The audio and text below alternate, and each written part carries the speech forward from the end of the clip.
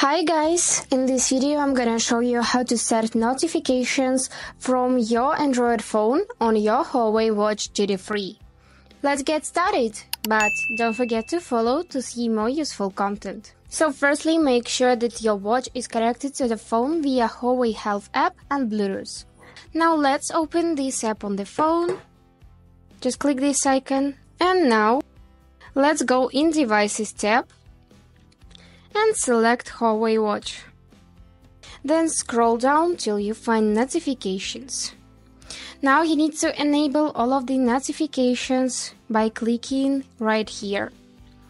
And also you can disable or enable notifications from some of apps, like for example Instagram. Let's click this switcher to turn on notifications, and let's click it again to turn off. Just like this. And if you have some problems with the setup, make sure that the Huawei Health app is allowed all necessary permissions.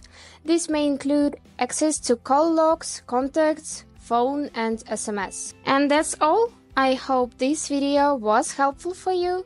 Thank you so much for watching.